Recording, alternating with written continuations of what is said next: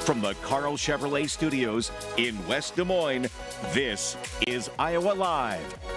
Welcome back to the program, everybody. Rainy day outside. How about we get a hold of some activities for your kids you can do inside a little bit, then get ready to play outside. Kalina Bonnell is joining us from New Horizon Academy. Great to see you again. You too. Great to be here. All right, now first and foremost, let's explain to everybody about New Horizon Academy, what you do and where you're located. Yeah, so we have a lot of great locations around the metro, downtown off Southwest 9th, in West Des Moines off University, and Johnston off Northwest 62nd. 2 locations in Pella, our newest location in Urbandale, 128th and Meredith area. And then we'll be opening this fall 2 new centers. Oh, really? In the fall with ITA Group, a corporate partnership at their new building with some limited space for the public. And then beginning of 2025, we'll be in North Ankeny. Oh my goodness, that is so exciting. Yeah, we're super excited. That is really cool. So we're talking about educating your kids and getting your kids ready for the process of learning. And you have a SciKids program that is amazing. Yeah, so we obviously love learning. We care and educate for children 6 weeks through 5 years old, getting ready to go off to kindergarten. And we know how much being outdoors benefits them. So obviously when you think about outdoor play, you think a lot about that physical and gross motor activity, but it also enhances cognitive development. It allows them to kind of decompress, burn off some stress. Burn off some energy. Yeah, burn off some energy.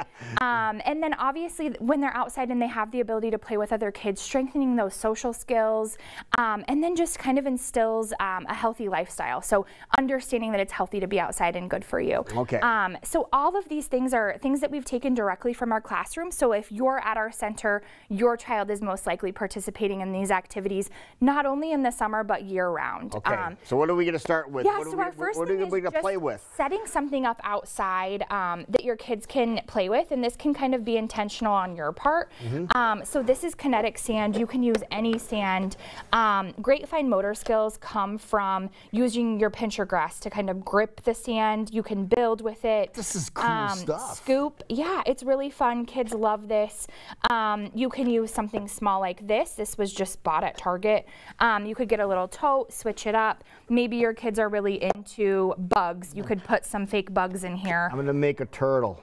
Okay. Lou's going to make a turtle. There's a turtle. You can talk about animals, color recognition. You could hide things in this sand and have them hunt for that. The turtle's head fell off. Okay, sorry. Okay, but it is really a hands-on experiment. Yeah, very hands-on. You could go to a local lake, take some buckets, some shovels, really just great sensory exploration. And if you're doing that too, you have the mud around there, you could probably track animals too, Yeah, right? so you can track animals. We have a great resource on our website, an animal tracker, where you can look identify. Yeah, so you can look at some different paw prints, and then maybe you don't know, but this resource could help you talk through those with your children. So a raccoon, a dog, things that might not be in your yard, but could be more so. Like a goose. Yeah, out on a trail or something like that. A coyote even? Okay. Yeah, definitely.